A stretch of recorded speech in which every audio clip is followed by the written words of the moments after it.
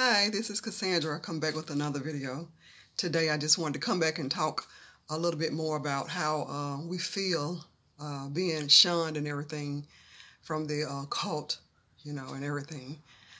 We feel really bad about it, and a lot of times we feel bad because we know we ourselves have participated in the shunning of other people, and now we really get to see, how they felt whenever we passed by and act like we didn't know them, in the grocery store and places, like that. And just, in family settings, you didn't speak to that person, even though that they came in the door and everything. You just act like you was talking to somebody else and everything, just to act like they didn't exist and everything. So we know how it really feels to shun somebody and be shunned at this point. And so I was talking to a friend of mine.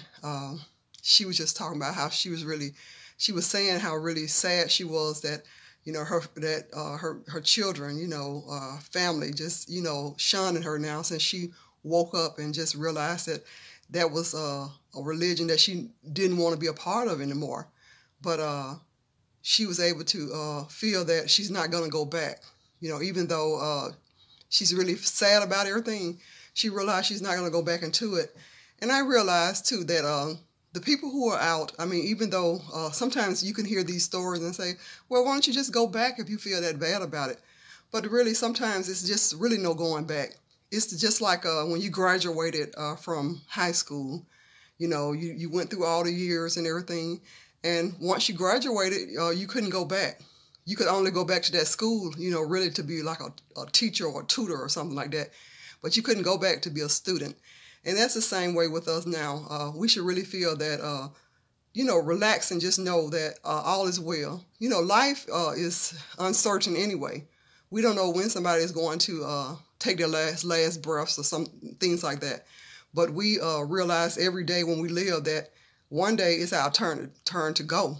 So this is what we need to really reconcile in ourselves, that we don't have control over who gets in or go out of anything, any organization, any club, any whatever. We don't have that control. So when we were inside of the cult, we felt like we had control over everything because we felt like whatever they told us, then that was the answer to all the problems. But when we realize that sometimes you just don't have the answers, the answer is to just relax and let it go and realize that you don't have the answer.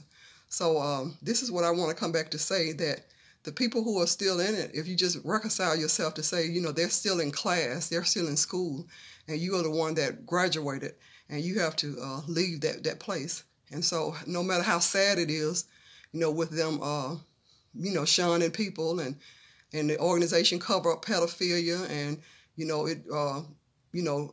tell people not to take the blood transfusions whenever they're sick and they really need it and everything. And many have just died. And then the depression of many people who have even taken their own lives. But you still don't have control over it. So at the point that you have to say, I don't have control of it and I can't do anything about it, then you just like release it, and you just like any bird or whatever that you were really holding on to or whatever, and you just had to release it and let it go, And so this is what we're facing at this time. So I just want to encourage us all, to, keep a smile on our face, keep it up, keep the positive vibes up, take care of yourself, eat right, do your exercises, talk to positive people, do things to help other people, and just keep your head up, That's what I'm doing. I mean, sometimes it hurts, to know that I was shunned, but like I said, I was shunned my whole life, so it's not really a very, it's not really something very new, because even though we were talking and speaking, it was just something that it was still a wall in between me and the people that was really inside of it, because I really didn't, I really didn't get into it that deep. I really didn't even use all the jargon, that they use. I really never called that place the truth.